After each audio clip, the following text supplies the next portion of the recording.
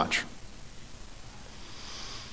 Today's passage, this is almost, it's the Sunday after Easter passage. When it comes to like the lectionary, it's Doubting Thomas Sunday. It gets its own name. It's unofficial. It's the unofficial Sunday is Assistant Pastor Sunday. Usually the senior pastor's so wiped after Holy Week, time to get a guest preacher in, and the associate or the assistant. We have room to grow, Spirit of Hope. That's all I'm trying to say. No.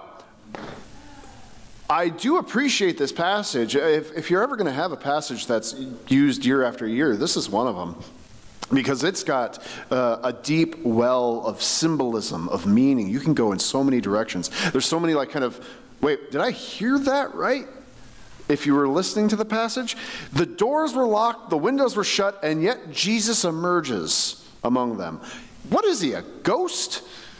Is he phase into the room like some Marvel superhero? How does that happen? Then there's he's breathing on them and receive the Holy Spirit. Jesus has been dead for 3 days. What does that smell like? That sounds kind of gross to me. I could go for I could give less. It could be a semester on the command he says to them, shalom. The fact that he's showing them the scars. The fact that he doesn't appear to them except as a group. Deep wells of possible sermon material. But of course, the big bite is Doubting Thomas. So the disciples, it's Easter Sunday. It says it's the end of the day of the first day of the week, right? So it's still Easter Day. And it's at the end of the day that all this happens. Jesus shows up, shows them their hands, scares them because they're like, zombie. No, the hands, feet, side, believe, shalom, peace, breathe on them. And he's out. And for some reason, Judas wasn't in the room. Thomas wasn't in the room. Out getting pizza. Something. And he comes back. Now Thomas, of my 14 years of being a pastor, I have defended Thomas. One, because he gets a moniker, Doubting Thomas, off his worst day. And if you are going to be known throughout history, do you want to be known throughout history by your worst day? None of the other disciples get that, like prejudiced Nathaniel. I could go into the whole story there. Denying Peter. Even Judas, he didn't get betrayer Judas. He got a last name, Judas Iscariot. But somehow he's doubting Thomas. And the other reason I defend Thomas isn't just because he's being judged by his worst day, but because Thomas seems like a real human being. All the disciples do when you really read the passage, but this, even on a surface level, I can feel with Thomas. Because have you ever not been the one invited to the party? Have you ever not been the one who wasn't at the big game? Let me tell you, the last time, this isn't in the sermon, the last time when U2, you know the band U2? Give me some head nods. They were in Minnesota, they played, and it's the outdoor stadium, and it started to rain during the key moment, and I swear every Methodist pastor was there except me. Because they're like, it's a deeply spiritual experience. It was like, we're all one, and it was like, yeah, and I'm like, just shut up. No, it wasn't that big of a spiritual experience. If I didn't feel the rain on my face, it didn't really happen. I'm spiritual, but I could be petty at any given moment. So I feel for Thomas. He only wants what the others got. Everybody else who'd been following Jesus for the last 3.5 years got to see him.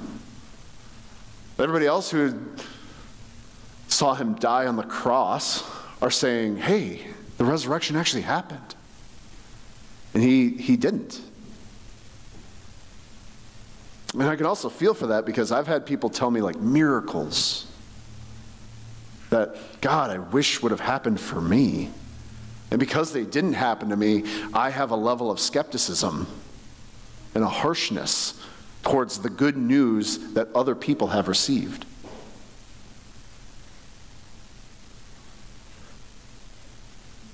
One thing that this passage has also done, one of the reasons I come to the defense of Thomas, isn't just because he's been judged on his worst day, isn't just because I can really identify with this human being questioning even his best friends. This passage gets used frequently by some of our sisters and brothers in other kinds of churches to say you shouldn't doubt or question your faith. Just believe. Quoting Jesus, do not doubt, but believe, as if questions are the problem. And not to gaslight anybody, including myself, there are religious leaders who will try to make you believe that doubting and questioning is a problem. But that is not the scriptural truth. The scriptural truth is grounded in questions. Jesus' own mama, when she was told that she's going to have the baby, went, huh? How? How am I supposed to be doing this? Moses, excuse me. Just about every prophet named. Wrong guy. The questions aren't the problem. In fact, questions can be a reflection of the deepest level of love, the deepest form of care. And I can step outside of the church for this. Relationships. If you've been single in the last 10, 20 years, chances are you thought about dating online. You can Google somebody. You can find out a lot of information about a person, their likes, their dislikes, who, kind of surface level. You can ask all these kind of surface level questions. But if you fall in love, you don't suddenly know the deepest parts of that person. Your falling in love is you're asking the real questions, the questions on the far side of knowing, the things that make the person tick and why. Blessed are those who can do that on the front end, who have the eyes to see for the deep end of relationships and what it means.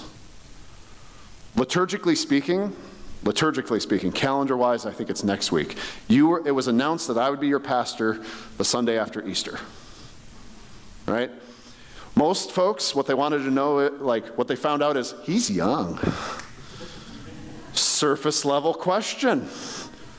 Right? That's kind of who I am, right? Oh, he's young, he's married, he's got a couple of kids. That's what you want to know. Those are things to know.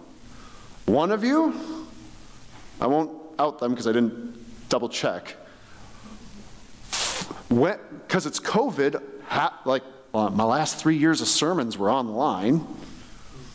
Went and listened to my sermon on the first Sunday of January 2021. What happened January 6th of 2021? They wanted to know, they wanted to go to the far end of what this relationship might look like, just to see. Right? They're not asking, some of you are just happy I'm handsome. Maybe one or two of you were happy I'm handsome. So the questions, and that's, when it comes to religion, folks, you want to talk about, if you are encountering people who struggle with belief like you believe, who struggle with any kind of belief, there are surface level of questions that get us caught off guard as Christians. But you want to move past that with people. You got to get to the questions on the far side of reason. So, when you're in the room with Thomas, right? There's a couple of things that I want folks to hear in this passage. In particular, one, I think Thomas and the disciples should be a metaphor for church. They really should. One, the disciples, in their fear of what's happening in the world around them, they just saw their Savior die. They just saw the person they had followed, and it would not be a stretch of the imagination that the authorities are going to turn their attention now on all the followers. In their fear and in their isolation, in their fear, they did not turn to isolation. In their fear, they turned towards community, to being together. And that is where Jesus appeared, to the gathered community. And with Thomas not being there, he comes back Sunday night. Jesus has left, and he's told. He's still there a week later. Thomas is looking the disciples in the face going, nah. No, we saw him. We saw the hands. We saw the wounds. He was here. He walked through the wall. And Thomas is going, nah. And he's still there. If you've experienced the kind of church that I've experienced, where questions are met with exclusion, where doubting the narrative of the common people is met with repulsion or exorcism in the kind of the most literal sense, that they're trying to draw you out so that we might have unity of the body. In the first following of Jesus, they do not kick Thomas out. In fact, that place is still a place where Jesus shows up. A church should always have a few people in it who are going, nah. It is the evangelistic witness. It is the growth idea of the church.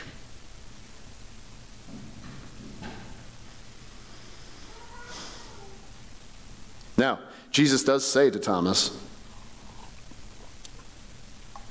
Jesus does say to Thomas and to everybody, he says to the disciples and Thomas, you believe because you see, and blessed are those who have not seen and yet believe. That's a message that I think should ring true for anybody who's been fighting for social justice on any front for a length of time. Thomas is a great example of the I didn't know until it happened to me. How many of us know somebody who might have been on the wrong side of history when it comes to LGBTQI plus rights, racial reconciliation, until a family member was suddenly a member of that community? Thomas is like your patron saint for that. Now I see because I see it for myself. And one of the critiques of people who've been in the fight for forever or born into those communities, why do I have to wait for you to know somebody? Aren't you actually just hearing it? Can't you hear the pains of God's children in a world that is trying to crush them? And to that effect, what I say is, one of the reasons having Sunday school, nursery, and children in spaces is that our children might be blessed in ways that we were not. Amen? Because blessed will be our children who don't have to wait. They just grow up in it. The stories of what it means to seek justice in our world are just legion in this room. I remember when I came home with the movie The Birdcage, and it had Robin Williams and Nathan Lane, and they were a married couple, and my parents knew the movie. They didn't know I knew the movie. And my mom's just like, I just want to have a conversation when you're done watching it. Because she just wanted to check to see where I was. I'm from rural Minnesota, and I was like, it makes sense. I kind of had this And my parents just were boggled. They're like, you don't think that's weird? You don't think that's different? You don't think that's odd? No, makes sense. Good. Oh, thank God. They were just so relieved. Meanwhile, my kids are growing up with a book. I mean, they won't need a movie when they're 14, right? My kids, we have a book, This or That. Kids who are like, it's about this, I should just plug the book, This or That, and it's ducks or rabbits. In a world of this and that, and then a both is born. All right, I'll save that for a good children's sermon, but I'm not just doing it at my home. I'm bringing that to this church so that our kids might be blessed, so that they are blessed in a way that Jesus commends. Blessed are they who have not seen and still believe. But I'm going to need help.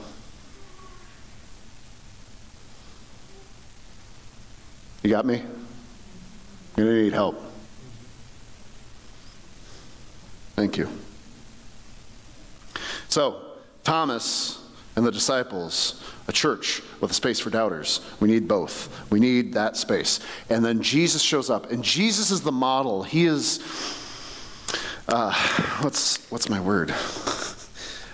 He's emblematic of he's aspirational for us.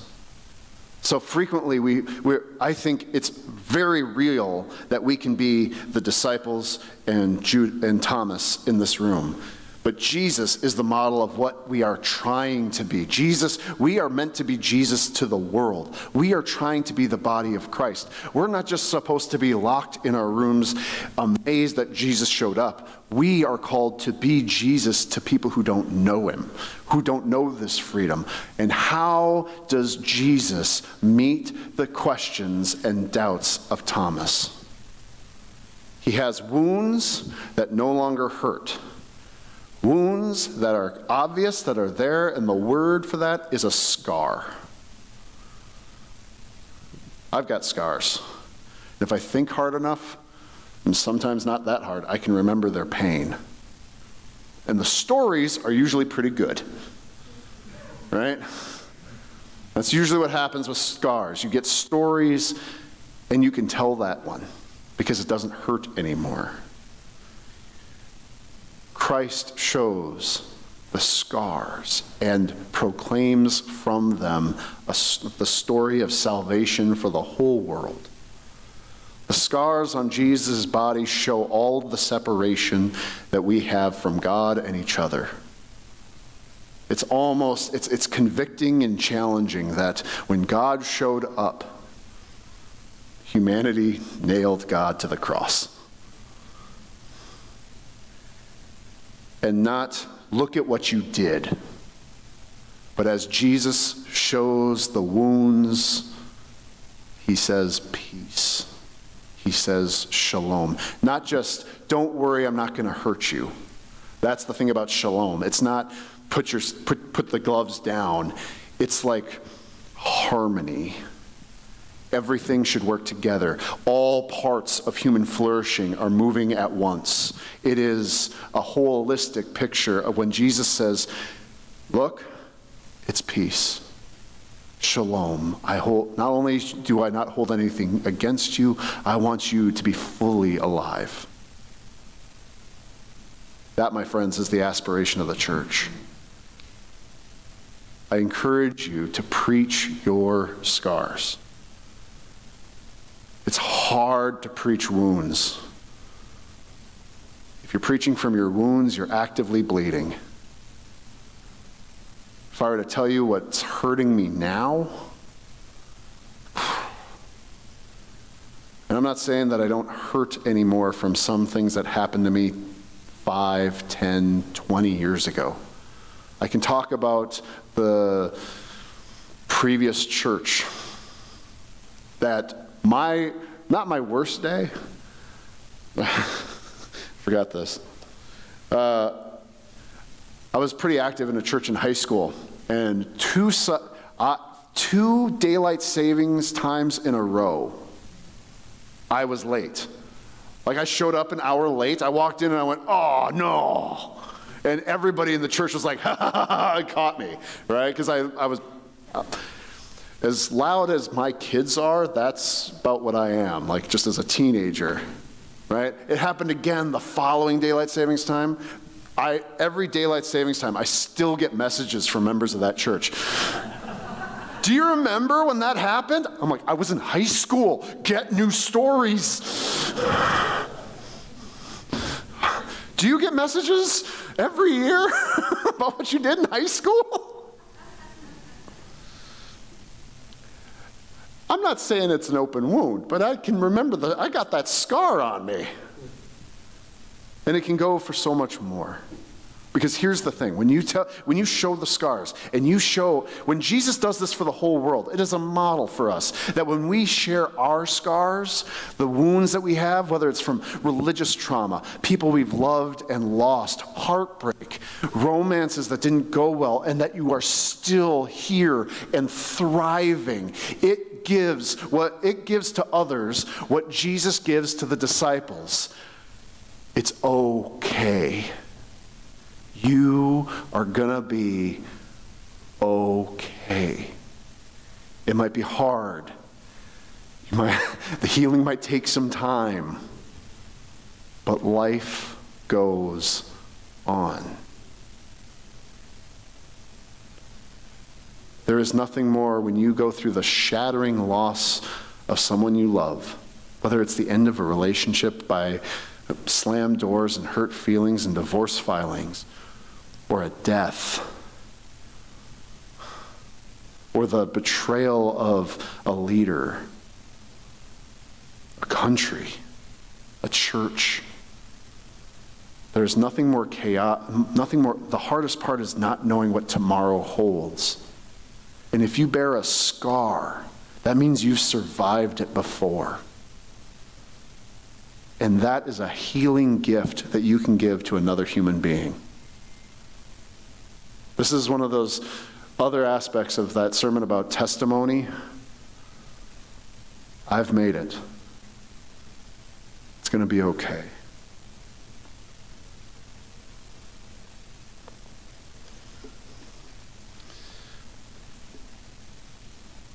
And so Jesus sends them out. After this, we get kind of this soft close to the chapter. There's a whole nother chapter. It's kind of like the post-credit scene for my movie fans. Like the next chapter of John, like it ends with, and there was, like, I just love how John writes. And Jesus did many other things, and it was quite wonderful, the end. You know, like, and then there's the next chapter, right? Like, stayed for the credits, here it comes. But for John, you have this animated body of Christ that of the disciples who have shared with Thomas, that they had seen him. And when Thomas experiences the scars in his hand, he gives a testimony that no other disciple gave. No other witness of Jesus' ministry gives this. And it is the most honest, true, and core proclamation, one that we are hoping spreads. My Lord, my God. Because when you know that the future isn't in your hands but in God's, when you have the confidence of faith that whatever trials and tribulations face you, whatever wounds, spiritual, emotional, or physical, will not hold you down because God has set you free from all of it, what then is the proper response? Go out in mission and share that story with everyone. Amen.